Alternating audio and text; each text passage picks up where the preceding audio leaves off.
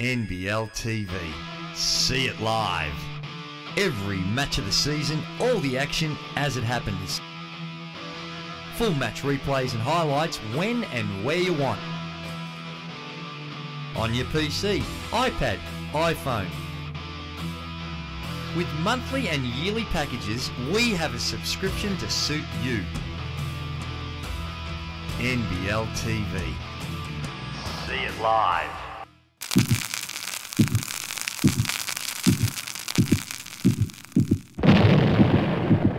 Hello everyone and welcome to It Goes Off. It's NBL pre-game time and my usual co-partner, Grantley Bernard, he's away on assignment. So I've got NBL superstar Gary Ervin, former league MVP, to join me to have a look at all the games in round 6 which coming up. And it all starts up on Friday night, Gary, where the Melbourne Tigers take on the Adelaide 36ers. The Melbourne Tigers coming off a win against your mob, and they are currently 1-4. The Adelaide 36ers are 3-2. Gary, who's your tip for this one?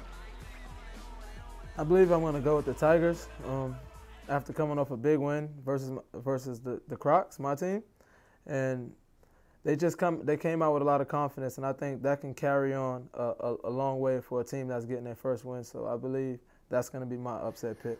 I'm going to go for the Melbourne Tigers as well. I think you're spot on. A lot of momentum going their way after a big win thanks to a confidence booster against the Townsville Crocs.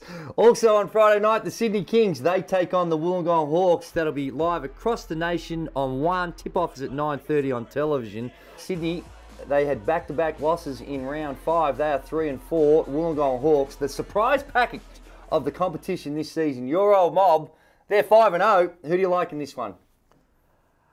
I'm going with the Hawks on a close game. I say around 4 points. Right. And it's going to be a great game. It's a rivalry, so you can really just throw out all the records for sure. And it's going to be tough winning in Sydney, but they've been doing a great job on the road as well. Well, I think the Sydney Kings, I'm picking an upset. I think most people will be with you, Gary, but I'm going to pick an upset, the Sydney Kings at home. And also on Friday, the Townsville Crocs, the 0-7 Townsville Crocs, looking for that first win. And it's a home game, and it's going to be a very tough assignment against the defending champions, New Zealand Breakers. Pretty sure you're going to think the Crocs are going to get over the line. Oh, for sure. I mean, you look at it, we went down there in my first road game, and we played them well. It was a tough one. We lost in the last second shot, and I just think we match up well with them. I mean, they're a great team, two-time defending champions, but we just need this win. I mean, we need to do it for our fans. I mean, we need to do it for our organization. I mean, we need to do it because we can be a really good team. We just got to get over that hump. Now, you've got some great pieces there, but I'm sorry to say against the New Zealand Breakers, who I don't think have been playing their best basketball, but just playing enough to get the wins. And I think the New Zealand Breakers might be another week before you get a win for the Townsville Crocs. On Saturday night, it's the Cairns Taipans. They take on the New Zealand Breakers, and it's going to be that backup game that the Breakers have to deal with. The Taipans, they look pretty good against you guys in an overtime win in round 5. They are 3-3. The New Zealand Breakers are currently 4-1. Who do you see in this one? Tough one, but I believe I'll go with the Breakers in this one. Yep. Have a lot of depth, a lot of experience, and Taipans are a great team. They play well. It's actually a confidence booster coming on the road in the Reptile Rumble and getting a win versus us. But I just believe that the Breakers is going to overcome. Well, it shows, I guess, how even the competition is, because I'm actually going to go against you. I think in this one here, the Cairns Taipans at home, big emotional win over their rivals, the Crocs, last weekend, and I think they're going to continue on. And lastly, Sunday, the game on Channel 10 nationally, 2 p.m. tip-off time. It's the Adelaide 36ers against the Perth Wildcats. Oh, that's another one. It's a great competition. And this game, I believe the Perth Wildcats, I mean, they have a great coach, and they're coming off a tough loss up in Wollongong, and they're going to try to do their best to bounce back. And he does a great job of getting these guys prepared after a loss. So I believe Perth Wildcats are going to win this one. Whew, I tell you what, we haven't agreed too much this week, Gary, but I'm going to go for the Adelaide 36ers. I think the Adelaide 36ers at home just starting to find their mojo. Good win last week against the Sydney Kings, so I'm going to go with the 36ers. Let's take a look at some of the statistical leaders in the INET NBL. And in scoring, it's Ben Madgen. What a season he's having. He's averaging 20.4 points per game. Idris Delion, as you mentioned, is having a very good season at 17 points a game. Seth Scott, 16.8, along with Cam Tregar. In the rebounds, Seth Scott, what a pickup he's been. I can't believe that Gary Ervin, I think early on in the week, you didn't even have him in your All-Star 5, your top 5.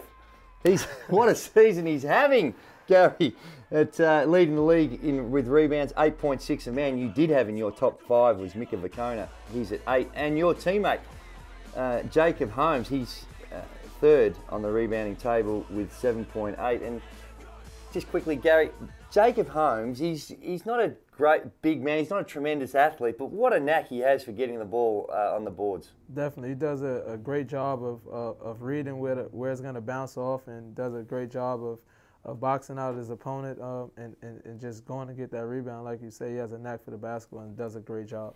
And lastly, assists, and it's Cedric Jackson. He's got averaging 6.4. Kevin Braswell, he's at 5.2. And my man here, Gary Ervin, in third place with 4.7, dishing out some nice time. So they're your statistical leaders. Now, don't forget to check out all the scores, stats, news, and information. Go to nbl.com.au. In fact, I'm pretty sure you're probably here right now watching this show, so you know where that is. And to follow all the action on the TV, it's on 1 and Channel 10 and NBL TV. What a product this is, and Gary Ervin's going to have a subscription to NBL TV, we hope, by the end of this week.